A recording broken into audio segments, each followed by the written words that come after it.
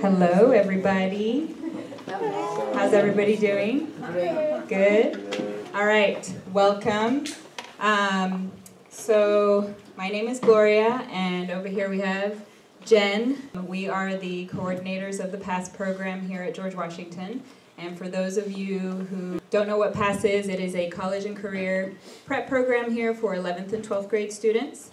And for in junior year, for the PASS program, we do a service learning project, which this group of 11th grade students has been working really hard on. They've done a lot of research on really important issues in their communities, and so that's what they're going to be presenting on today. I want to give you guys a warm welcome. We're going to be starting off with Desiree, who's going to be doing a poem. So Desiree, why don't you come on up?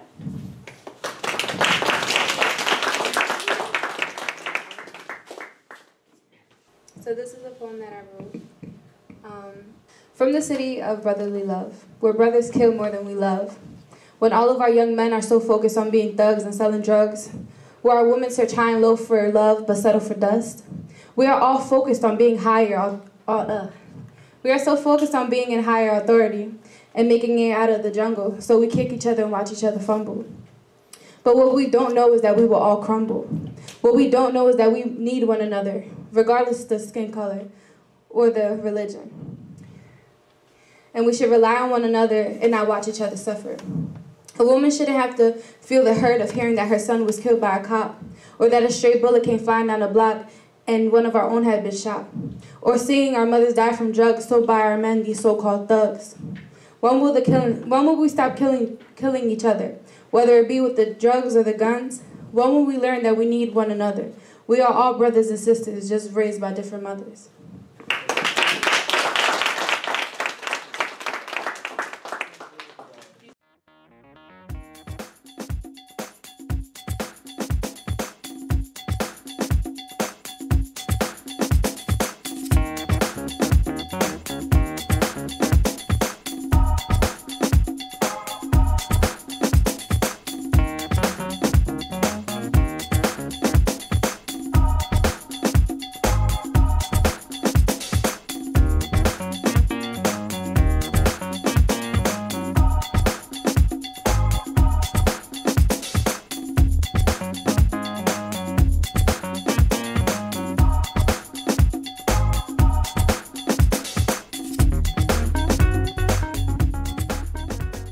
Each group will present today their project, why each is an issue or a problem, supporting data / interesting survey data, target community, proposed solution, and what steps have been taken, and what action steps have been taken to solve their problems. My name is Keon, and this is Amani and Daika, and our topic is lack of resources. Okay, hello guys, my name is Desiree, and this is Renoy and Anthony. And we are lack of exposures to opportunities. Hi, I am Shivam. These are our group members, Govinda and Robin. So today we are going to present about discrimination. These are stories of our peers. My name is Regine. This is Vlad, Nadira, and Johanna. And we will be talking about peer pressure. Здравствуйте, дорогие друзья. Меня зовут Валерия. My name is Abraham. I'm doing a presentation on discrimination and my experience. Lack of resources is a problem for individuals who are trying to receive an education and obtain a job. The language barrier is a problem around the world. People cannot communicate with each other if they don't share the common language. Language barrier can prevent getting a job, a home, traveling, or even adopting a child. What we found that keeps people away from opportunities were things like lack of connections, education, population, and health. The closed doors are represents that the doors that closer opportunities that we can get. At first, we sent out 26 surveys to the students of George Washington High School. When we got them back, we couldn't identify any good data. So we came up with new surveys with new questions. It's the resource that most students value than friends, government, and other. And according to Lauren, Chairman, peer pressure has played a critical role in teens. Discrimination prevents our society from accepting differences and learning about other people. Discrimination is a really big global, worldwide disease. People think that peer pressure rates are so high because they want to fit in. We asked those students, why do you need these resources? And majority of the students all said for all the above, which is family, healthcare, purchase food, get a job, and pay bills. Then we asked, how do you feel when you gave in to peer pressure? Some people said humiliated, helpless, depressed, and even hunted. Graph on the right side shows that how often people feel discriminated by their race. According to the study done by C.L.B. Fisher at Fordham University, at least half of African American and Hispanic youth are reported they were hassled by store personnel viewed as dangerous or perceived as not smart because of ethnic prejudice.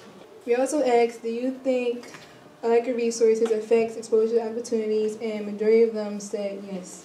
Supporting data. We surveyed 153 people in Northeast Philadelphia, including George Washington High School. 53.64% of people say that they are being discriminated by race.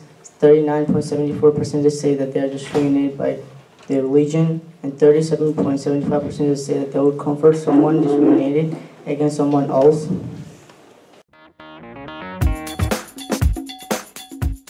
The solution toward this would be creating an in-school program that would allow students or young teens to have opportunities that they would not be able to receive outside of school or would not be able to find. By creating awareness or in the community about this issue, by giving out interviews or asking people for their perspective, their opinion about the cause. Or use a podcast which we made to show, to support our data. It starts young. It starts preschool, it starts elementary. It started, when I was young.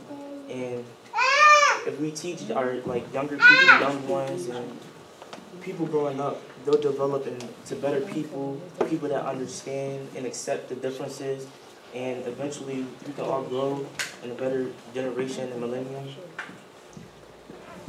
I want to go back to my elementary school to talk to the kids about my experience, because I feel like my experience could touch a lot of people that went to that school, because I know a lot of other people that are different races and speak different languages are experiencing that right now.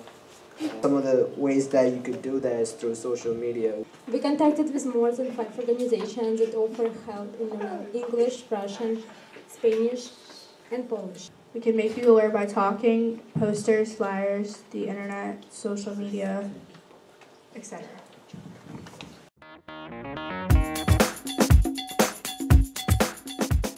We're going to be talking to the principal for approval, talk to teachers, talk to students. Get a space reserved. Contact the advisor of NHS, present proposal to NHS advisor. Hand out flyers to let teachers know what the program is about. Our action steps taken would be get permission from the principal, which we already have done. We also have a room, which would be room 157. Also, we have created an application. We planned a call-out meeting Tuesday, and we had 7 attended, and 7 also took applications. We created flyers. Also, we have a speaker coming in on June 6th. Create a program that will allow us to go out and talk to 7th and 8th graders about peer pressure. Schedule a time to talk in the elementary school classroom, come up with topics to discuss. The students' awareness of discrimination, I wanted to talk to them to make sure that they're aware. We're going to start an after-school club to help other people to learn languages and overcome the barrier.